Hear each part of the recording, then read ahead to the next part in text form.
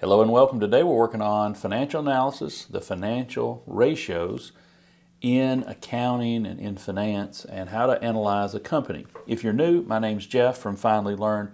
We're looking at financial statement analysis, so let's briefly talk about where we are. Now, financial statement analysis, remember we know the financial statements. We have an income statement, that's the recent performance, the balance sheet, that is our financial position. We have a cash flow statement that has all the cash receipts and cash payments, how we're receiving cash, how we're paying cash, and what we're paying it on. And then you have some kind of equity statement, stockholders' equity, and that includes equity and dividends.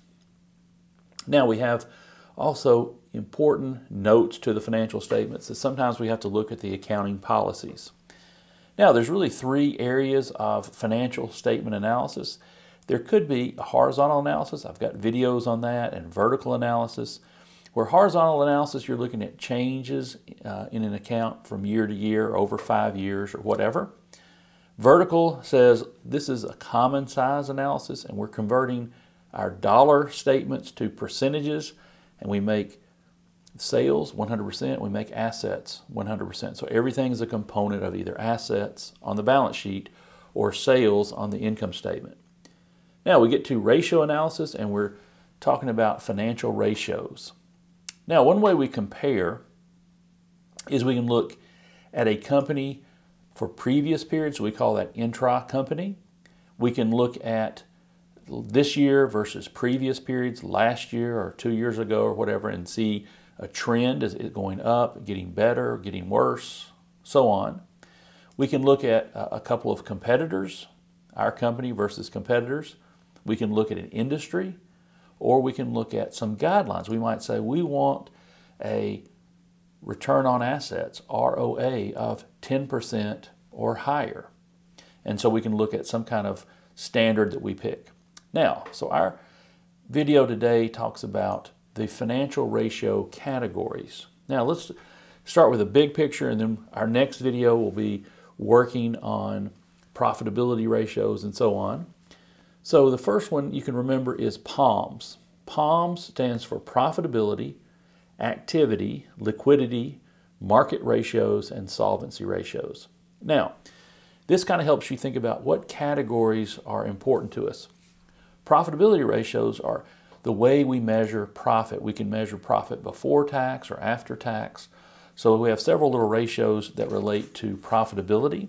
We're going to talk about 4 or 5 of those that are related to profitability. Then activity ratios talk about how many times we collect on account, or how many times we sell inventory. So these are called activity ratios or efficiency ratios. Now liquidity ratios relate to how close we are to cash, short-term debt we have to pay this year, the current assets, how we can convert that to cash, or how can we pay off our short-term debts. That's the idea of liquidity. Liquidity is the idea of being really close to cash. Now, market ratios relate to the stock price or the market price. And so we have some things that are related to the market price, like earnings per share or market capitalization would be market type ratios. Now, the last one, solvency. There's really no order except to come up with this little acronym where we can have POMS. And so solvency is related to long-term debt. Now think about what we care about. We care about, do we have the ability to pay off short-term debt, liquidity, the ability to pay off long-term debt, solvency, do we have too much debt, do we have not enough debt, right? And what's the market price? So solvency relates to long-term debt paying ability rather than short-term, which is liquidity. All right, the next video we'll start working with the ratios, so see you on the next one. Thanks for watching.